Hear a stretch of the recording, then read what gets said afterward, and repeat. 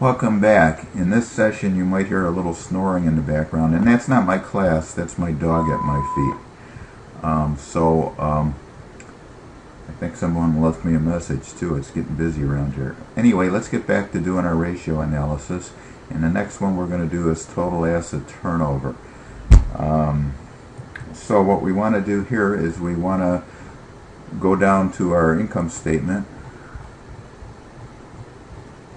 and we want the net sales line, and for 2010 we had 393,185, and let me get the spreadsheet back here, and if we put that in our spreadsheet, we have 393,185 divided by our total assets, which is right up above here.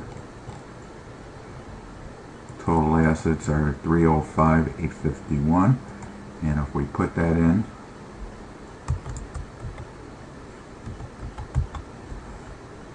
hit enter, our total asset turnover is 1.286. So let's do the same thing now for 2009. And go back to the income statement and grab our sales, which is 586.81. Put that in our spreadsheet, 580,681. Divide that by our total assets, which comes from up here, and it's 324,876.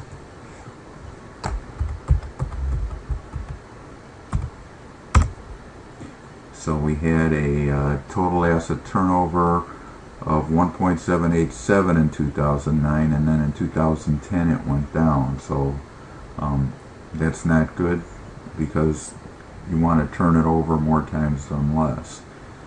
Okay, the next one is going to be our debt ratio. Okay, so what we want to do here is go to our balance sheet, which we have here, and we're going to have to pick up a couple of numbers from this. I'm not going to highlight anything, I'm just going to pick them up, and you can see on the right what those numbers are. The first one is total current liabilities, which is 87,494, and we're also going to pick up, so we have to add, is 11,304, which is our long-term liabilities. And I forgot to put the parentheses in, so let me do that here.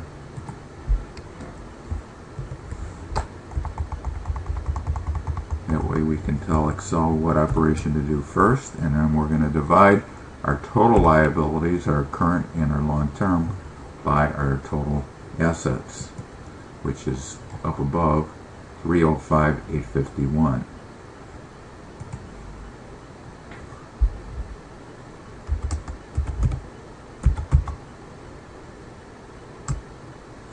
Okay, so we have a debt ratio of 32.3%.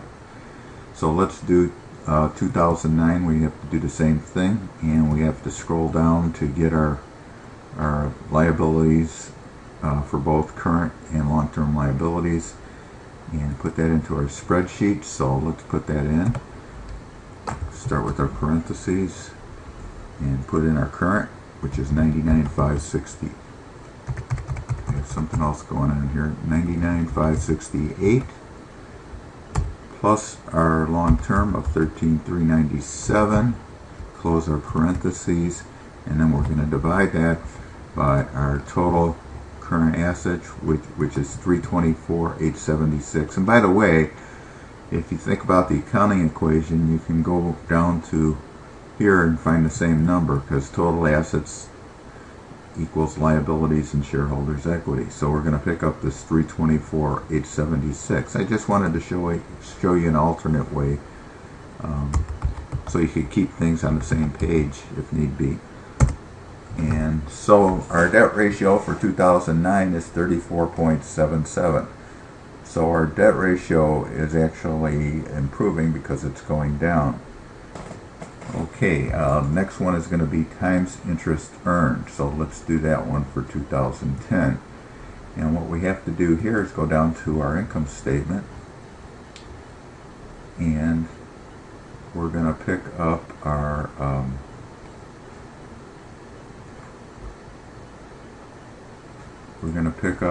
operating income from right here,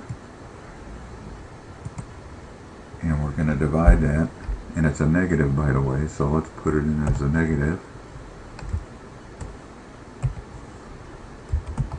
meaning it's a loss, and we're going to divide that by our net interest expense, which is right here.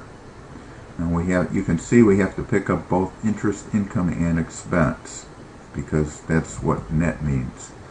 So we have, in this case, we have 1514 minus the 170, which is the expense part of it. And now we can hit enter. Oh no, we can't, because I see there's a problem here. There's two equal signs. Okay, so there we have it.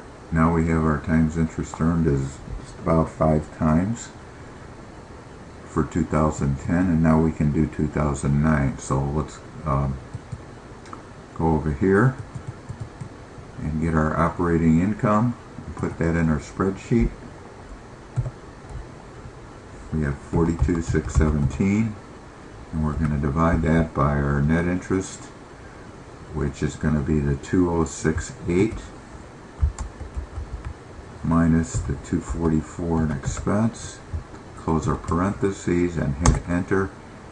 And times interest earned was much better in 2009. It went from 23 times to 5 times. Okay, so that's times interest earned, and let's move on to gross profit margin. Okay, so what we need here is our income statement again, and we have our gross profit line up here.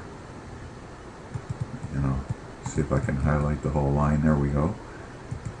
And we're going to put that in our spreadsheet.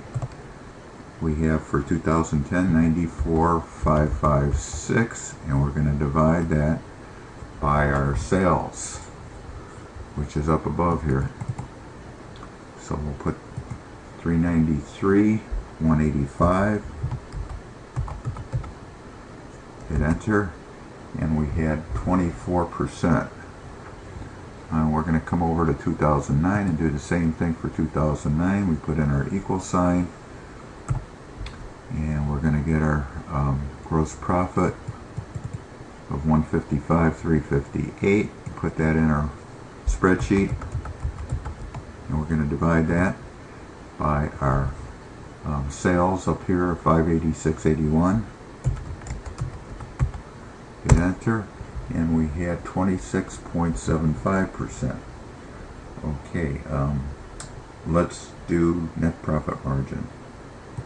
Okay, so what we want to do on this one is go down to net income or loss, which is down here, and put, for 2010, we put our number in a 69.89 negative.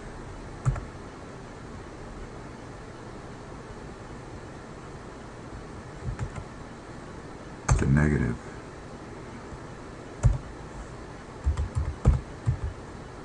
And we're going to divide that by our sales up above of 393,185, and hit enter. And I want to fix something I just noticed, because I noticed when I was putting in the minus sign I didn't do it up here. This was a minus the 6730. So we fixed that, and now we can go over and do 2009 for net profit margin, and we can put in our numbers. And we had a positive 26,428, and we're going to divide that by our sales up here of 586.81, and there you have it. So we had a net profit margin of 4.55% in 2009, and 2010 we had a negative 0.178. So I'm running out of time, I think, on this video, and I will catch you in the next one.